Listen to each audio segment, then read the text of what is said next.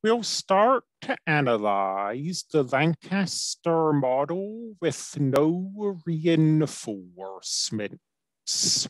If you remember from the previous video, that's this system of differential equations where R and B are the sizes of two armies engaged in combat with each other, and lowercase r and lowercase b represent the effectiveness of the soldiers in Red Army and Blue Army, respectively. This is linear and homogeneous. We can rewrite it as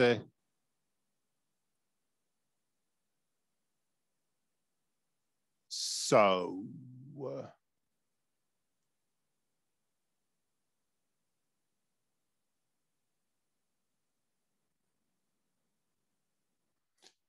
And the origin is a fixed point. If R and B are both 0, this turns to 0 and this turns to 0. Capital R and capital B, I should say. And we can analyze the fixed point using that matrix. We'll find the eigenvalues in particular. We'll subtract the lambda I.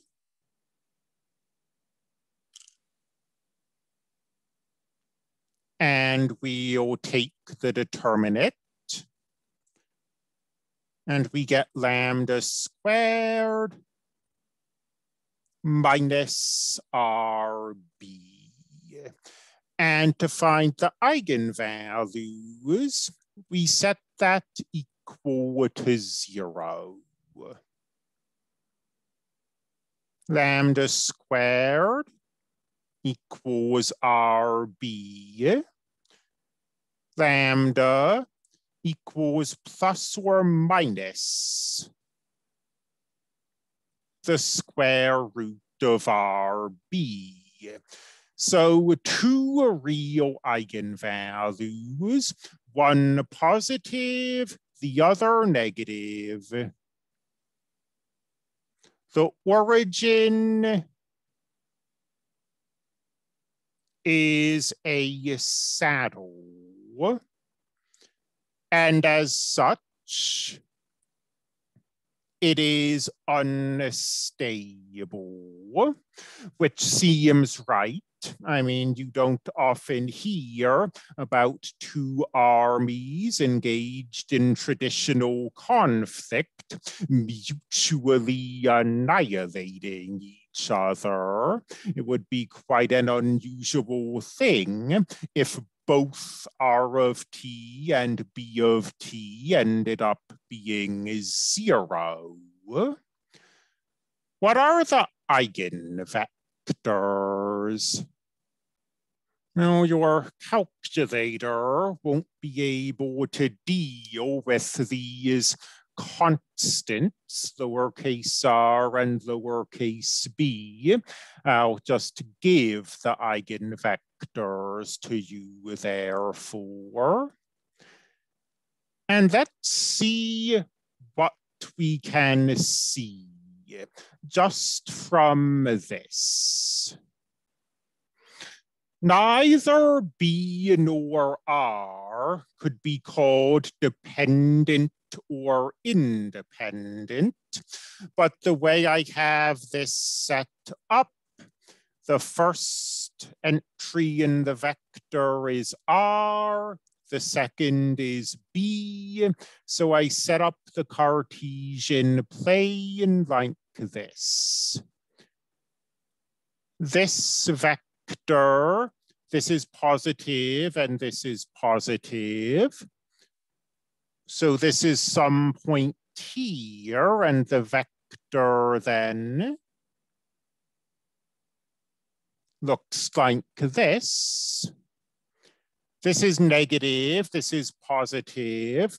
The point is here, and then the vector is going in this direction. Let's see, this corresponds to a negative eigenvalue. So the arrow goes towards the origin. This corresponds to a positive eigenvalue. The arrow goes away from the origin. Only the first quadrant has any meaning here. You cannot have a negative number of combatants. So what happens? Well, we have trajectories that look like that, and trajectories that look like that. Depending on which side of this eigenvector we start on. If we start down here, our trajectories go like this. If we start up here, our trajectories go like that. But as I said, what's happening in this quadrant and down here has no meaning. B and R has to have to be positive. So what happens if we start here, for example? Well, we come down, we hit this axis, and B is 0 here, and R is positive. So blue army has been wiped out. Red army still has a positive number of soldiers. If we start up here, we follow the trajectory to the axis. Now R equals 0. So red army has been wiped out. B is positive. Blue army still has some number of soldiers remaining. So either red army or blue army should be wiped out.